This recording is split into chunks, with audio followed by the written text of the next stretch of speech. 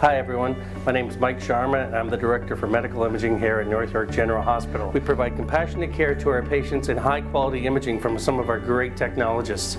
What we're going to show you here is that we carry out over 225,000 procedures annually.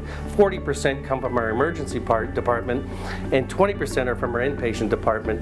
The remaining 40% are outpatients that flow through our building. The tour we're going to provide is going to show you everything from MRIs, CAT scans, CT scans, as well as X-ray procedures that we carry out. So please enjoy the tour and let's take you over to our next step. Hi everybody, my name's Kara. I'm one of the X-ray techs here at North York General Hospital. This is one of our X-ray rooms here, and I'm going to just demonstrate for you one of the options that we have, which is our wall stand here. So we do a lot of different X-rays for many different reasons, and there are different ways that we can take those X-rays. So this room enables us to be able to do those in a variety of different ways. For example, we do have our wall stand here. We would use this for a chest X-ray while somebody is standing up, maybe a shoulder X-ray. One of the other ways that we can do X-rays is with patient laying down on the table. So this is our tabletop here and our X-ray tube up above. So this would be for when we're X-raying somebody, for example, for a hip or perhaps a foot. X-ray is sort of the base that we would start with and then go from there and do further testing, perhaps with CT, MRI, ultrasound. We're now going to give you a behind-the-scenes look at a computed tomography, also known as a CT scan or CAT scan. The CT scan is a powerful X-ray that takes 360-degree pictures of internal organs, the spine, and vertebrae. Wanda, a CT technologist, will show us how a CT scan is performed with a patient being tested for kidney stones. What we're doing is we're doing a CAT scan and we're looking to see if you have any kidney stones. Okay.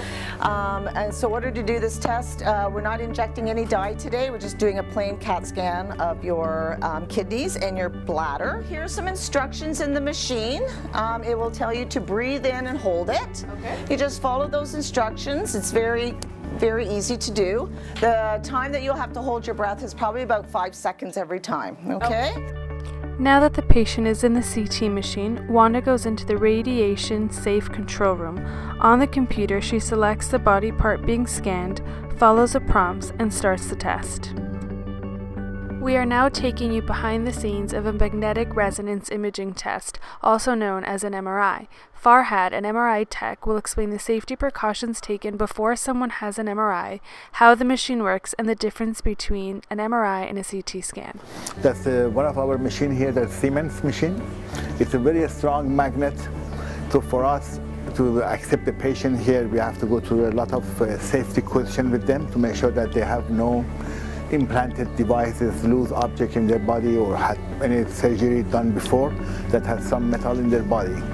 MRI is very good for soft tissue, like brain, abdomen, muscles in your body, tearing your shoulder, your knees. But here there is no radiation involved, so it takes quite a long time for magnetic field to magnetize your molecule in your body, demagnetize it, and then they can produce the pictures. That's the reason it takes longer than CAT scan. CAT scan might take about 20 seconds to do the scan. Here it takes about 20 minutes.